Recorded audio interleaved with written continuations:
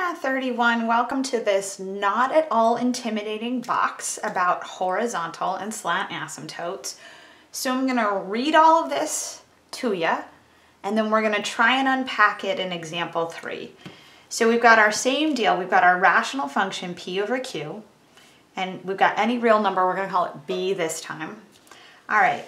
If your function is headed to b, right, your y values are headed to b as x goes to negative infinity, then y equals b is a horizontal asymptote. And if your function heads to b, some number, right, any real number b as x goes to positive infinity, then y equals b is also a horizontal asymptote. So I want us to think about this, okay? Let me draw a nice little function, x, y. Let's put b right here. And I'm going to put a little line here. All right, so this is y equals b. Oop, you can't really see that. I went right over the box, so we'll go y equals b. All right, now I want us to think about what it means as x goes to negative infinity and x goes to positive infinity. What direction am I headed? Up, down, left, or right? Well, if we're talking about x's, that's always left or right. And if it's negative infinity, we're specifically talking about left. So as I head left, my function is going towards some horizontal line.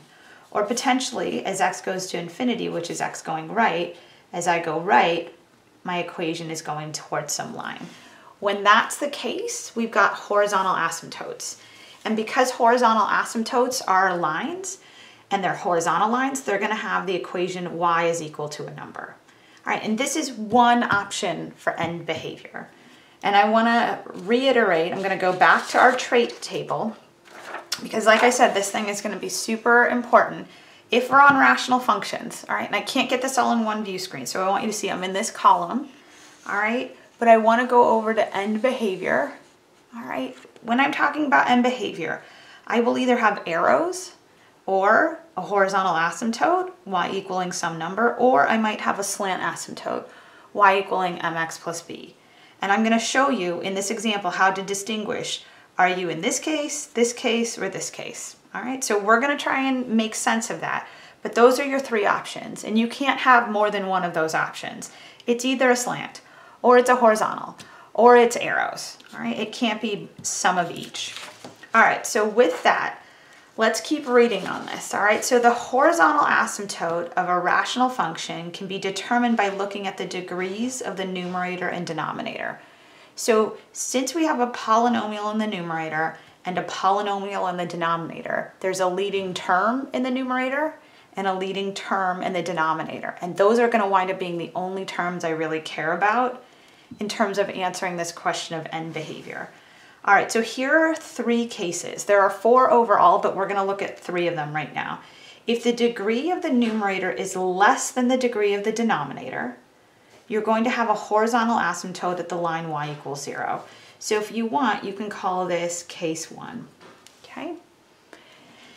If the degree of your numerator is equal to the degree in your denominator, you will have a horizontal asymptote at the ratio of the leading coefficients. So I'll call that case 2. Now, you will still have a horizontal asymptote. So again, your horizontal asymptote will be the line y equaling a number. It won't be 0 this time. It will be the ratio of the leading coefficients.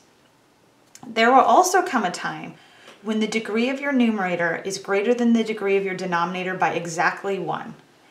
And if that's the situation, you don't have a horizontal asymptote, you actually have a slant asymptote. So this is going to be case 3. And how you will get your slant asymptote equation of y equaling mx plus b, you're going to use polynomial long division like we did back in section 5.4. Okay. And again, these are only 3 of the cases. We haven't even gotten to the arrows case, but I'll talk about that a little bit later. So sometimes horizontal and slant asymptotes are referred to as end behavior asymptotes. So if you hear that phrase, great, they're talking about horizontal or slants. And again, you can't have both, it's one or the other.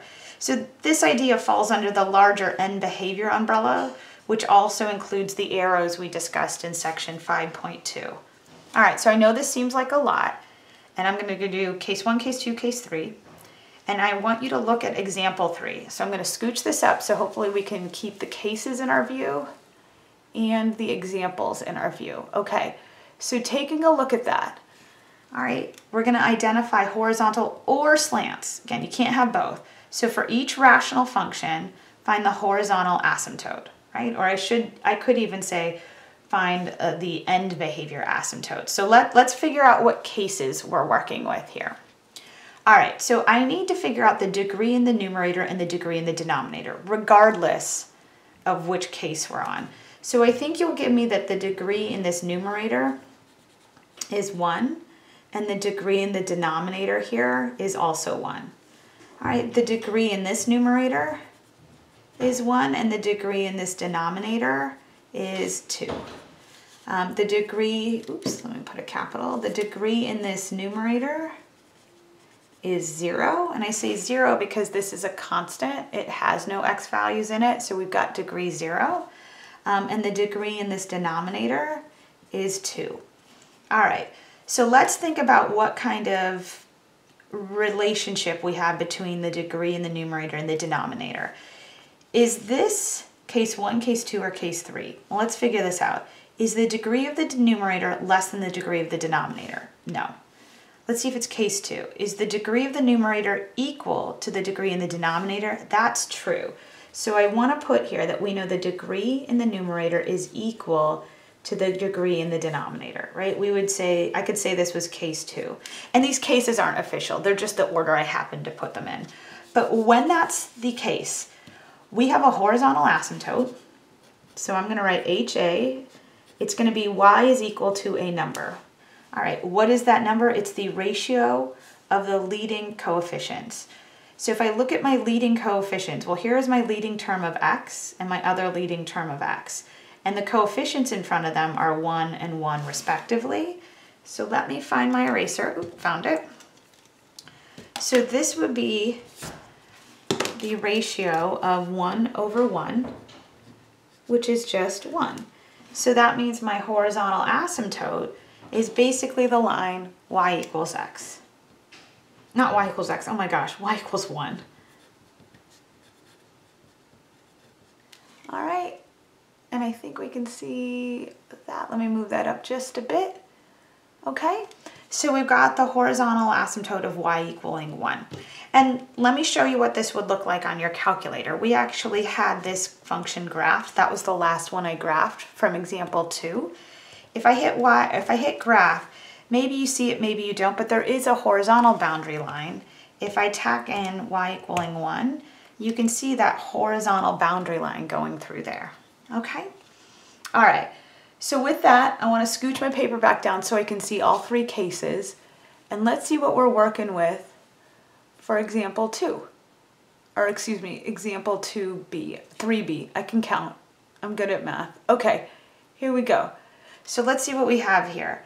I have the degree in the numerator is 1, the degree in the denominator is 2. All right, let's see what case we are in. Is the degree in the numerator less than the degree in the denominator? Yes, it is.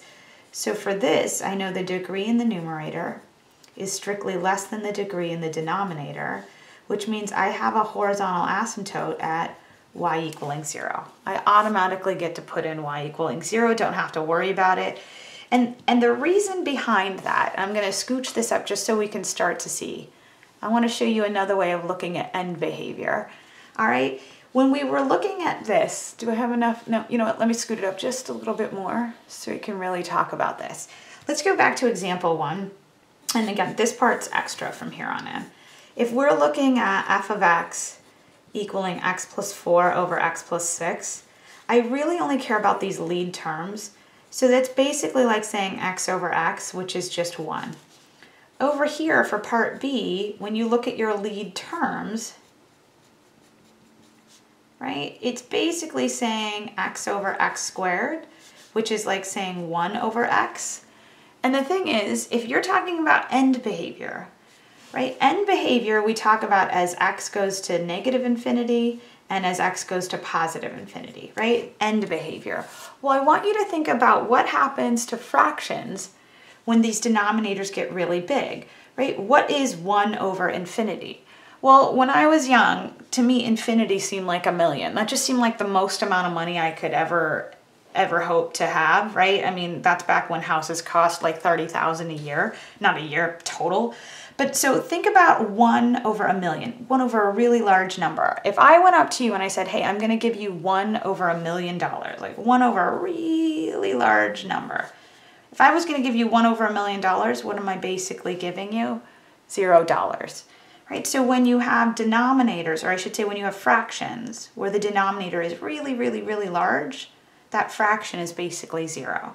And that's what's happening here. By the time we look at the lead terms, you've got an x over an x squared, so you really have an extra factor of x in this denominator, which is going to zero out the fraction. Okay, so I'm going to scooch this back down. We're going to figure out the case that we're on for part C. All right, so taking a look at this, this says degree in the numerator is 0, degree in the denominator is 2. All right, so is the degree in the numerator less than the degree in the denominator? It is. And because of that, I know again, I'll have a horizontal asymptote at y being equal to 0. All right, so we had a case 2, and then we had a couple, case 1s.